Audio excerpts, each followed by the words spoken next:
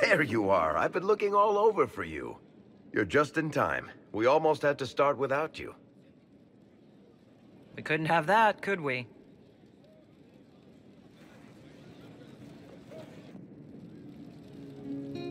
I found her, Ruffles. Deal her in. I do hope I recall the rules. It's been ages since I've played a game of Wicked Grace. Grab a seat. We're ready to start. Are we playing cards or what? Are 3 drakes better than a pair of swords? Ugh, I can never remember. Seeker, remember how I said, don't show anyone your hand? That rule includes announcing it to the table. There's a crown on his head, but a sword too. His head didn't want either. Don't talk to the face cards, kid. You seem to have enough people. I have 1,000 things to do. Losing money can be both relaxing and habit-forming. Give it a try.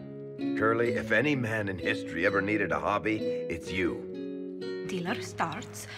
Oh, I believe I'll start at... Oh, 3 coppers. Do you think that's too daring? Maybe I'll make it 1. No. Boldness. 3 it is. Seriously, who starts at 3 coppers? Silver or go home. Sounds good. I'm in. Bolder the better, right? I'm in. Me too. Well, are you in? I'm in, and raising another silver. You haven't even looked at your cards. Our illustrious leader is betting we're bluffing.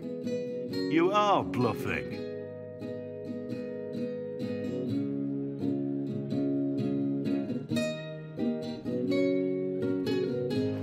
The poor recruit ran out into the dining hall in nothing but his knickers. And this profound silence fell over the hall as 70 mages and 30 Templars all turned to stare at once. Then, a slow round of applause began and spread until every soul was on their feet. A standing ovation. What did he do? Saluted, turned on his heel, and marched out like he was in full armor. He did not. Good man. You're shitting us. That's how you know it's true. I could never put that in a book. Too unlikely. I've got one for you.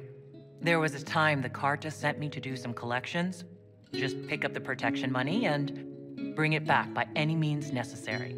What they forgot to tell me was the first business on that list was this old seamstress.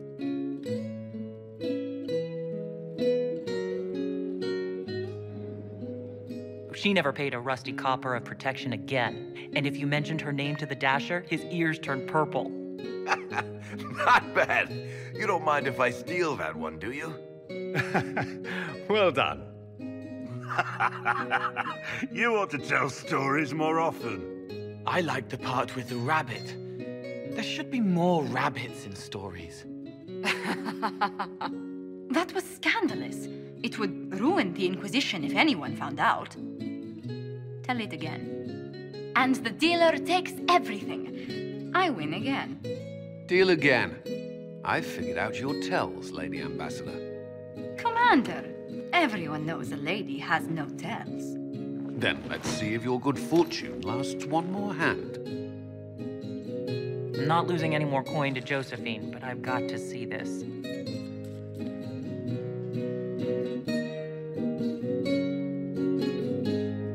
Don't say a word, Dwarf.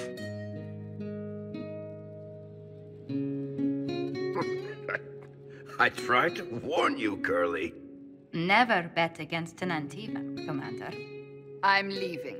I don't want to witness our commander's walk of shame back to the barracks.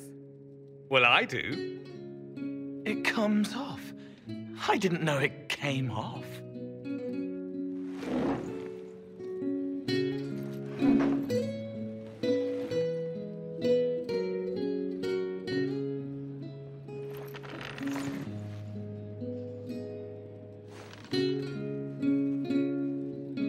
I'm glad you decided to join us tonight. It's too easy to mistake you for the Inquisitor. You're mistaking me for me? How much did you have to drink? It's easy to forget you're not just an icon or symbol. Like those statues of Andraste holding bowls of fire. At least it is for me. You up for another game when this is all over, Inquisitor? I wouldn't miss it. Good. It'll take me a while to talk Cullen into it. Maybe I'll work the revenge angle.